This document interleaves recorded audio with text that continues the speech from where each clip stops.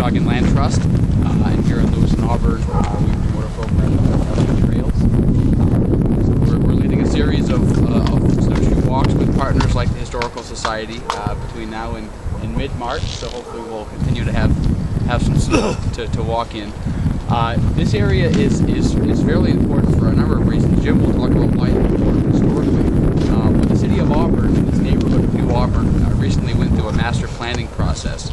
And one of the ideas that emerged out of that was to create a green belt, a greenway around the southern end of the neighborhood. So Oak Hill Cemetery here is part of that, and the vision is to connect pedestrian and bicycle access from the Androscoggin River through Oak Hill Cemetery to the Houston Farm, where we'll walk shortly, across South Main Street, and on the other side of South Main Street is Sherwood Forest, a parcel partly owned by the Land Trust, partly owned by the city of Auburn, and then back to the Little Androscoggin River. So with a couple of key sections, people would be able to start in the village area and do a loop around the neighborhood, predominantly in open space and conserved land. So I'll talk more about the Houston Farm once we get there. That's actually this road here along the cemetery. It's bordering the woodlot portion of the Houston Farm. So again, I'll talk about that when we come back up, but I'll turn the floor over to Jim. Good morning, everyone.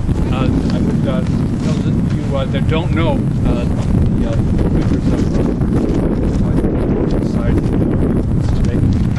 David Young is our president, Mike Hodgkins is our secretary, and my name is Jim Sargent. And I think that Michael O'Shea, his enthusiasm may have stepped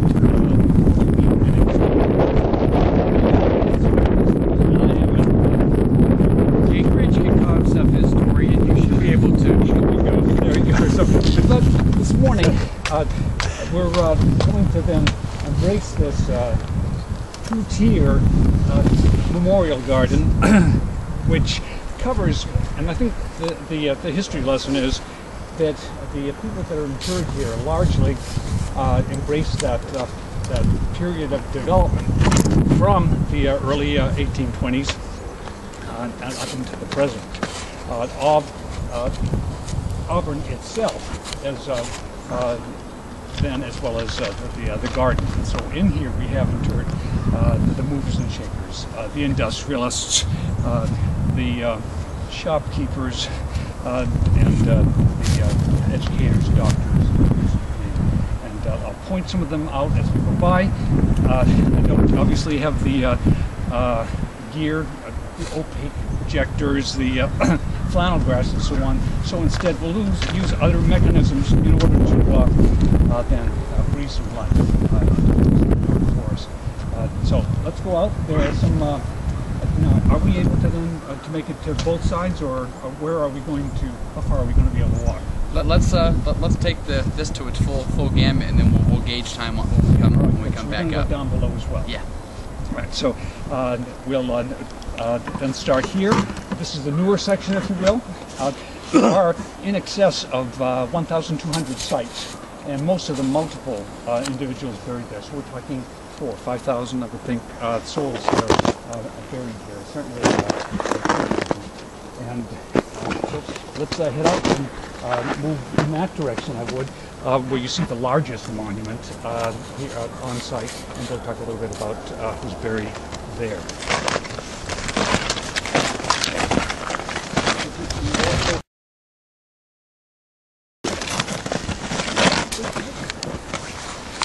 Hi, ladies and gentlemen.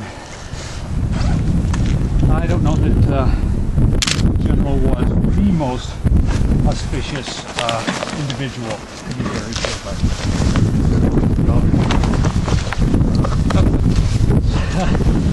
temple. Well, thank you. So, the method we're going to use to visit the individuals here that have gone before us is a little bit of living history.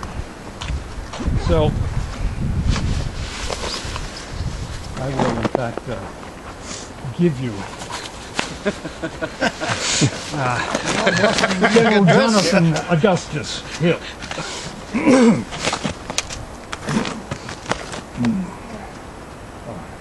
Ladies, gentlemen, having deported myself in a manner fitting an officer and the leader of my men on August 16th, 1864. At Deep Run, battleground, Virginia. And in so doing, having been separated from my left arm,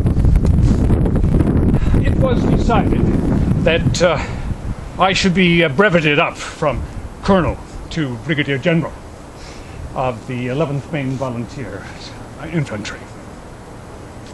It is an honor which I accepted with a mixture of both appreciation and humility.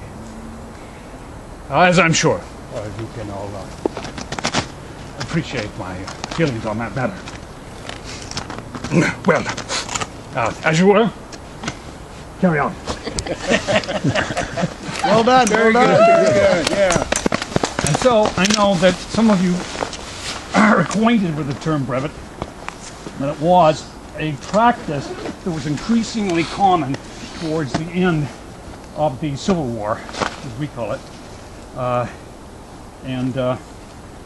It was done generally because someone had shown particular valor in the field. But it was done more as an honorary practice, and it did not include a pay increase or additional responsibility. You didn't get to be an actual brigadier general, but that is obviously it left its mark on the general. He passed away in Pennsylvania, and then had his remains brought back here, and as people often do, to be recognized at where they grew up, see what they accomplished in life.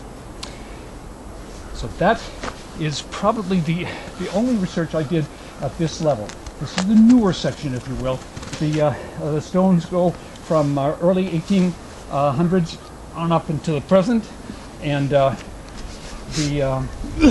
will tell you, since we're up here, this will be a fitting time when I'm talking about the people here, is that there is an evolution in the decoration of grave sites.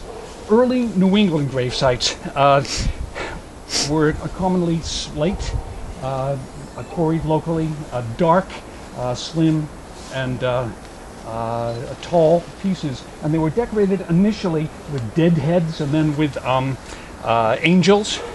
The sentiments being something more gruesome because they were in touch with their mortality and the difficulty with the elements and so on, and dying from exposure and so on, and also from their puritanical upbringings. Welcome, good. Did he serve after he lost his arm? Good question. I would say that it was the end of the war. 1864, 1865, he considered himself part of that last push that then captured Lee. I don't have the information as to whether he did in fact continue. I suspect volunteers that he was probably a part of that war effort. We're talking about Brigadier General Hill. Losing on, you're kind of handicapped as far as shooting a rifle. Yeah, absolutely. And as a general, he probably didn't do much of that. So I was just making comments on the fact that the decoration here is in line with the 1800s, as are pretty much everything that we're going to see today. The earlier pieces that you associate with New England cemeteries, the slate and so on, I found one, and it was decorated with urns and willows, which is much more 1800s than 16, 17. So, lead on.